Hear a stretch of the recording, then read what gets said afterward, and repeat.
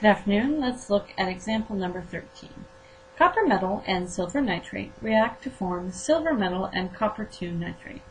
So if I look at copper metal, it's just going to be copper by itself. And silver nitrate. We know that silver has a +1 charge. We have nitrate has a -1 charge, so our formula is AgNO3.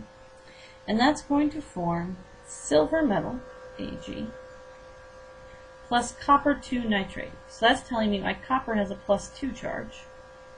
And my nitrate I know has a -1 charge. So that means that I have to have 2 nitrate molecules to make this a neutral chemical. So now let's look at our reactants and products to see if we get everything to cancel out.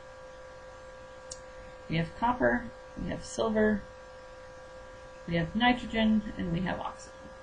So if I look at copper, I have 1 on this side, I have 1 on this side. If I look at my silver, I have 1 on that side, and I have 1 on that side. If I look at my nitrogen, I have 1 on that side, but I have 2 nitrogen on my product side, so that means I need to add a coefficient in front of my silver nitrate of 2. Now if I look at my oxygen, here I have 6 oxygen, and on this side I also have 6 oxygen.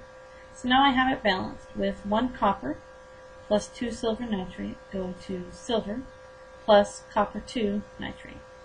Have a great day. Bye-bye.